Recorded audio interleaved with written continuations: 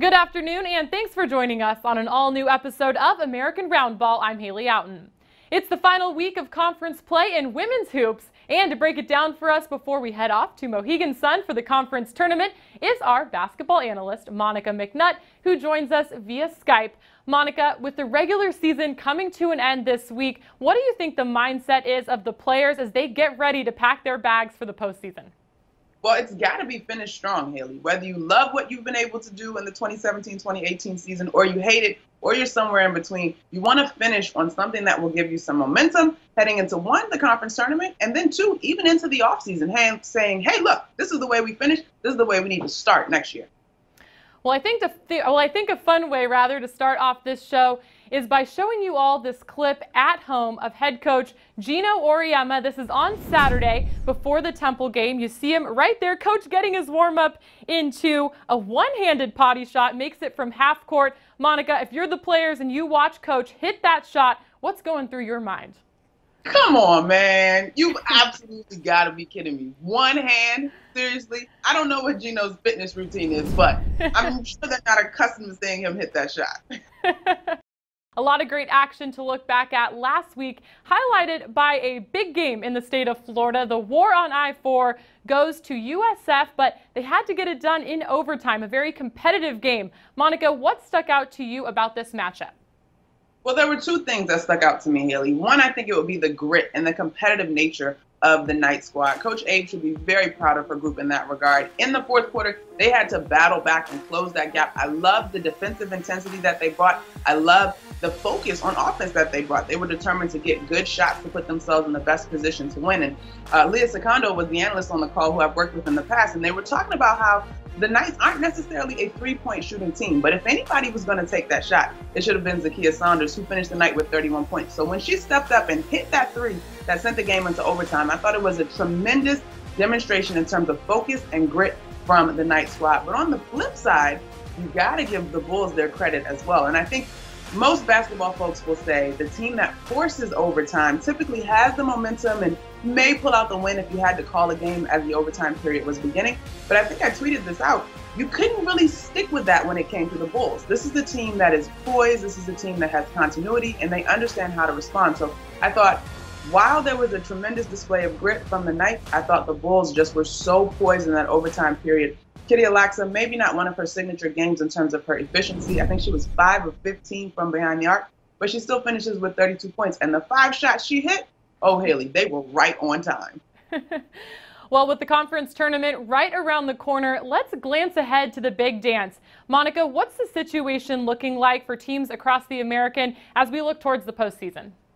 Well, when you look at the larger conversation of women's college basketball bracketology, I think the American gets 2 in comfortably this year. Somebody told me that the Huskies are on the bubble, but I don't know what game they've been watching. So UConn and the Bulls are probably in pretty comfortably. When I look at the standings, I think Houston is a team that could be in that bubble conversation. They received a vote in the AP coaches, or excuse me, in the coaches poll this week. So they're a team that's starting to turn some heads. Now, what they'll have to do is really focus down the stretch in terms of the regular season and what they have left in conference play. They have an opportunity to take on the Bulls, and while it is daunting, it also would be a very, very solid win, not only for the standings, but also in terms of the larger picture in terms of them trying to get into the NCAA tournament. As a former player, what is the thought process like when you think NIT versus the NCAAs? So you're right, Haley. The NCAA comes with the special cord, and it's black and it's blue, and you get one shining moment. And of course, that is the goal of every college athlete. Even in high school, you want to be the kid that has a clip in one shining moment, and you hope you're not the ones crying in the montage, excuse me. But you do have to understand that this thing is a process. You don't jump up to the NCAA, okay? If you have to take the step and play in the WNIT, then you have to honor that. What it does give you that is hard to replicate if you don't have any postseason play is the duration and the length of a season that would include postseason play. So you take each opportunity as an opportunity to prepare. When I was at Georgetown, my sophomore year, my freshman year, we had no postseason play. So my sophomore year, when we go to the WNIT, we were thrilled. This was the first time that our program was going back to postseason for many of us on that roster. So you take full advantage of that opportunity. You continue to grow as a team and you prepare. Sophomore year, oh girl, we were on and popping onto the NCAA tournament the rest of the way. But that year was definitely a pivotal year for our program. Looking ahead, which player are you looking for in the American to make a big impact in the final week of the regular season?